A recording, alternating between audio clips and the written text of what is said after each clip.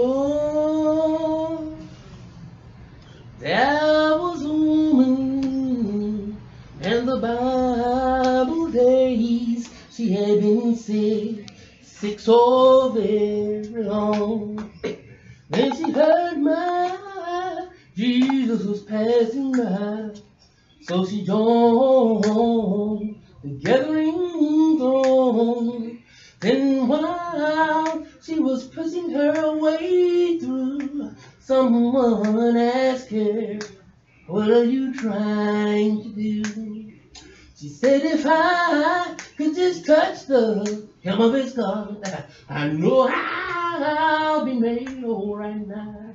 She stood there crying, "Oh Lord, and oh Lord, and oh Lord, oh Lord, oh Lord." Said, "If I could just touch the hem of his garment, I know I'll be made whole right now." Well, she spent her money here and there until she had no more to spare. Then the doctors, they done all that they could, but their medicine would do no good. When she touched him, the Savior didn't see, but still he turned around and cried, "Somebody touch me." Oh, yes. She said, "It was I who just want to touch the hem of your garment, Lord. Yes, I know I'll be made whole right now." Oh, yes, sir. She stood there crying, "Oh, all right, now sing it. Whoa, Lord, whoa, Lord, whoa, Lord." She said, "I know I'll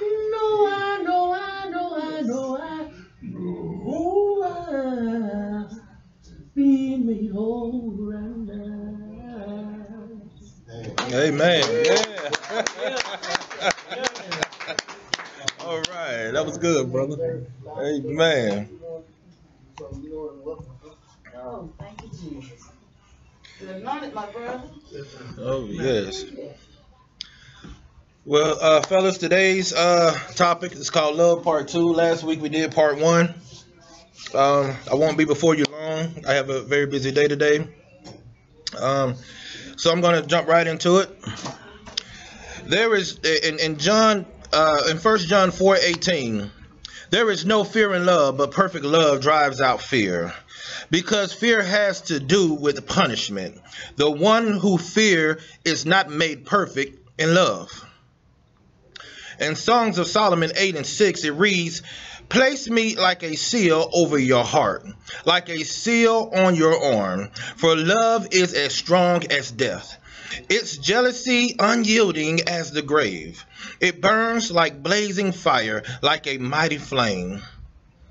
In 1 Thessalonians 3:12, that reads, "May the Lord make your love increase and overflow for each other and for everyone else, just as our does for you."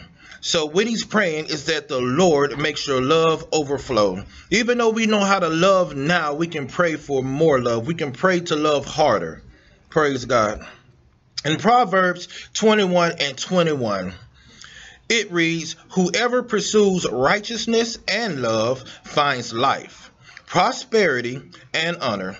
So if you're pursuing righteousness and love, you're going to find life. You're going to find prosperity. You're going to find honor.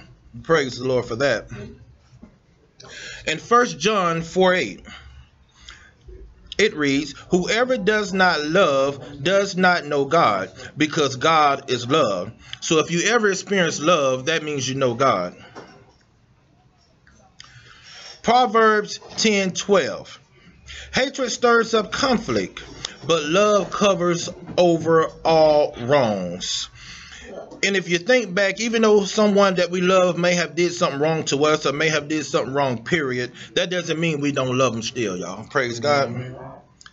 In Romans 8:38 through 39, It reads, "For I am convinced that neither death nor life, nor angels, nor demons, nor the present nor the future, nor any powers, neither height nor depth, nor anything else in all creation will be able to separate us from the love of God that is in Christ Jesus our Lord." So there's nothing that can separate us from the love of God. Yes, sir. Amen. Amen.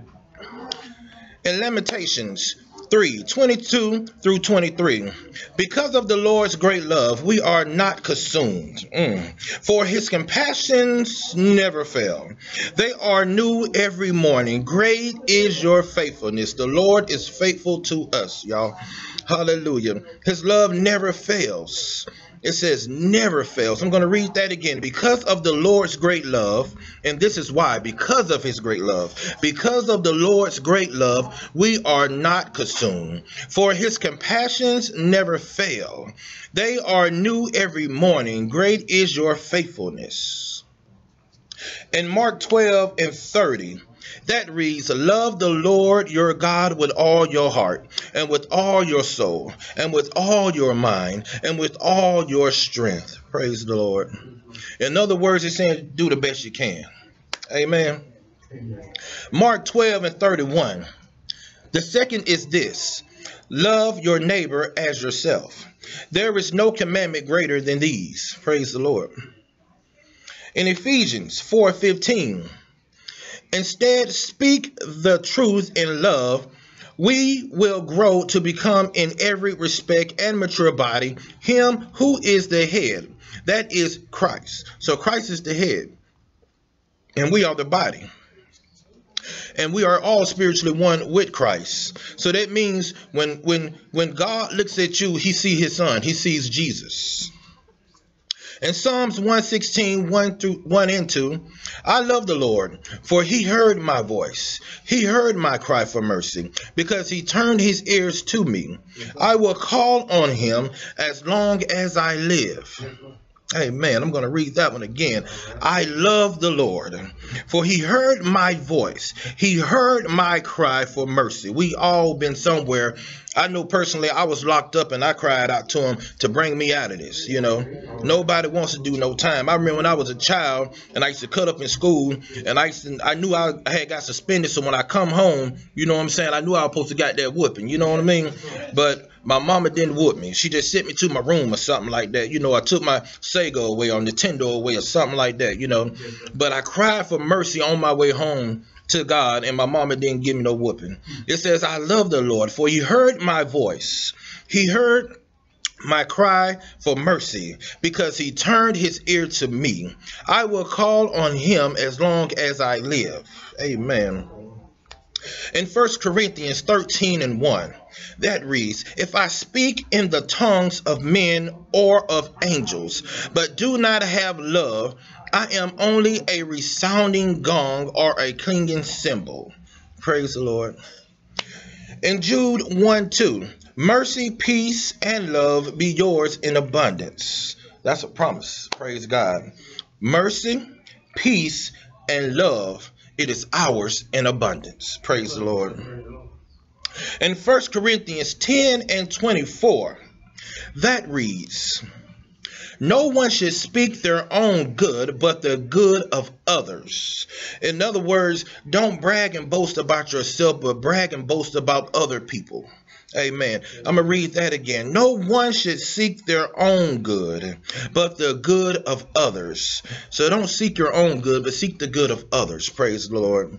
In 1 Peter 3:10 through 11, that reads, "For whoever would love life and see good days must keep their tongue from evil and their lips from deceitful speech. They must turn from evil and do good. They must speak peace and pursue it." In Psalms 30:5, "For his anger lasts only a moment, but his favor lasts a lifetime. Weeping may stay for the night, but rejoicing comes in the morning." Praise God. In 1 Timothy 4:12, that one reads, don't let anyone look down on you because you are young. Amen.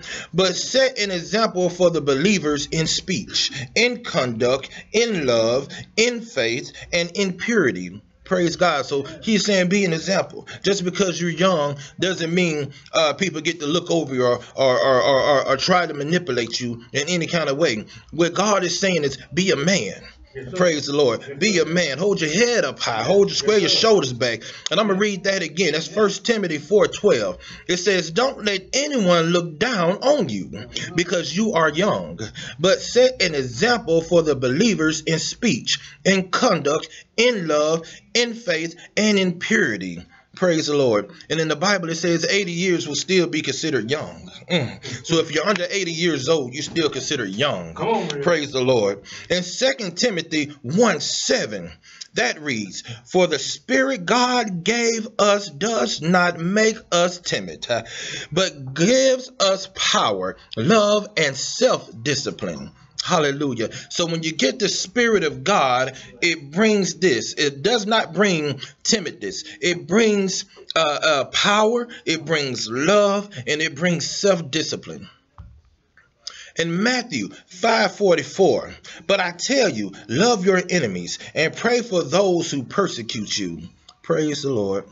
In Romans 13:10, love does no harm to a neighbor. Therefore, love is the fulfillment of the law. So if you love, you have fulfilled the law. Praise God.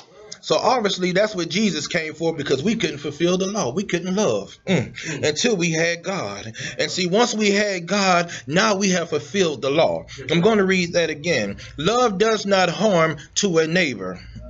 Therefore, love is the fulfillment of the law. That's Romans 13:10.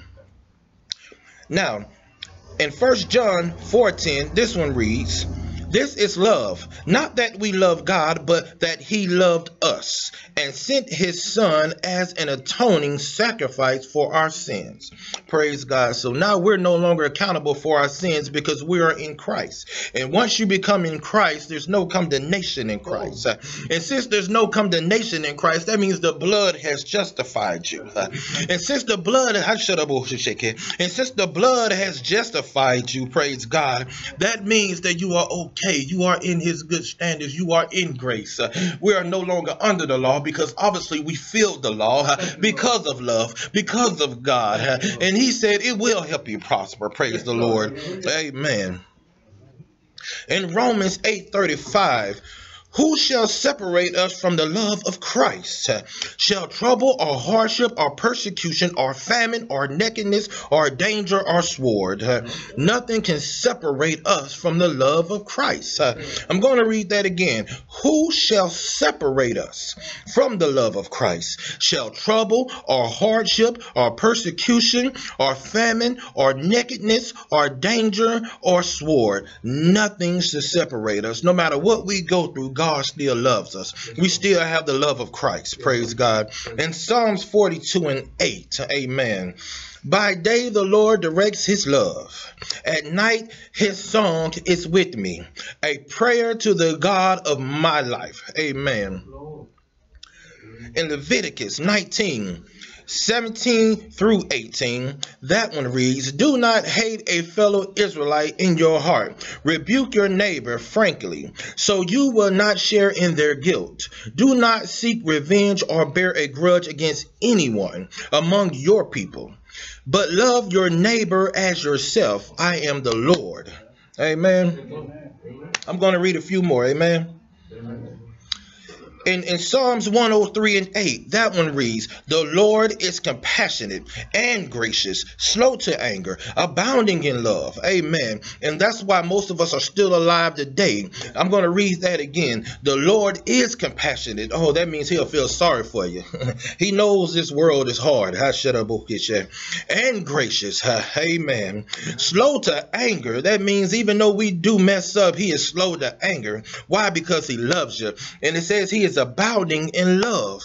Even though my children might mess up, y'all, I still love them. They can go to the store and get caught for stealing. I'll go burn them out, but I still love them. Amen. Shut up the bullshit. So even though we go do something and we get caught in sin, that's okay. There's no condemnation. God still loves us. Praise God. Amen. Praise God. And in 1 Corinthians 13:3, that reads, if I give all I possess to the poor and give over my body to hardship, that I may boast, but do not have love, I gain nothing. So you can be as rich as you want to be, but if you don't have love, you have gained nothing. And I don't know, but I want a lot. I want what God has for me. I want to gain everything I need to get. There's a pandemic going on. Jobs are not paying that good. So I need God to give me the missing pieces. Amen. We need those missing pieces. Praise the Lord. In Galatians 5:22-23, it reads, but the fruit of the Spirit is love, joy, peace, forbearance, kindness, goodness, faithfulness, gentleness, and self-control. Against such things there is no law. Why? Because we filled the law because of love. Because of God's love, we have filled the law. Praise God. This is the last one, y'all. 1 Timothy 6:11. But you, man of God, flee from all this and pursue righteousness, godliness, faith, love, endurance, and gentleness. So if we pursue these things, we're going to have an abundant life. We're going to have love in our life. We're going to have power in our life. We're going to have protection in our life. We're going to have the things that causes us to receive more from God, to get gain. Heavenly Father, I come to you right now in the name of Jesus, and I ask you to touch each and every one of my brothers and sisters in this building, Lord. Let them know that you are thinking about them and you are not upset with them, Lord. Let us know that you love us, Lord, and you will help us prosper, Lord. Father, again, touch each and every one of us in this building and let it be a blessing for money. Let it be a blessing to overflow in our pockets, Lord. You said, I will open the windows of heaven and pour you out a blessing, so much you won't be able to receive it all. Well, Father, do just that for each and every one of us in here. Again, Father, touch us, Lord. Let us know it has been done. I call it done. In the name of Jesus, amen.